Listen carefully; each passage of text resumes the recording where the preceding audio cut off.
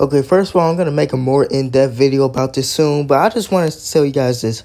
Ads may occur or be seen on all videos at this point, and that creator will not get money for it. So, for example, me, I'm not monetized. My channel is not monetized. I make no money from my videos. I make absolutely no money. I don't make a single penny from my videos. Now, YouTube is saying with their new terms of service update that ads may be shown on my videos. So, yeah, that's that. Um, Ads may be shown on my videos now for whatever reason. I may not make any money for it. Well, I will not make any money for it. Why? This is stealing. I'm not monetized, but people will still see ads on my videos. Let me find it for you guys. These new terms are absolutely terrible. Let's see. You grant YouTube the right to monetize your content on a service.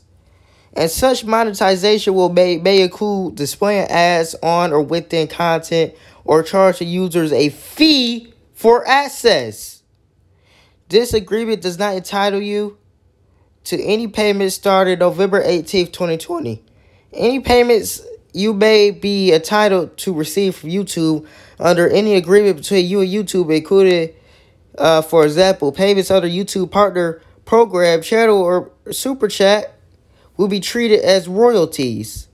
If required by law, Google will withhold taxes from such payments. This is stealing.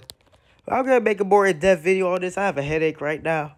I don't feel good, so I'm going to make a more in-depth video on this, but this is bad. This is really bad.